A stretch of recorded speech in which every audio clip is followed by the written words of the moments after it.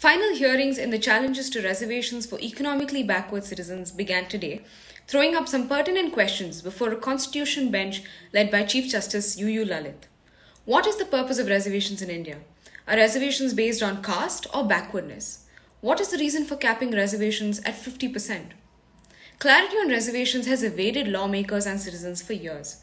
If today's hearings are any indication, however, the Supreme Court will have an opportunity to give clear answers in this case. Dr. Mohan Gopal opened his arguments by calling the 103rd Constitutional Amendment, which provides for EWS reservations, a constitutional fraud.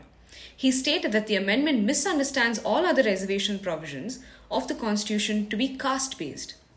In the Indian Constitution, he argues, reservations are meant to provide representation to counter decades of social and educational backwardness. He gave examples of educationally backward Brahmin groups being granted reservations in some parts of the country. Dr. Gopal argued that the amendment protects the privileged rather than the marginalized. This violates the principles of social justice and equality, both part of the basic structure of the Constitution.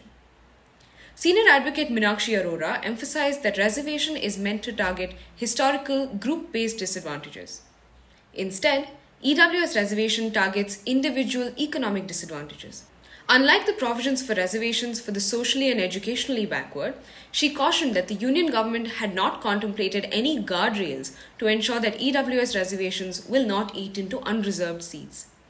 In a notable departure from the usually lengthy arguments of the Supreme Court, each of the lawyers confined their arguments to pre-indicated time limits. This comes after the bench emphasized their intention to budget the court's precious time wisely and to conclude hearings soon in this case.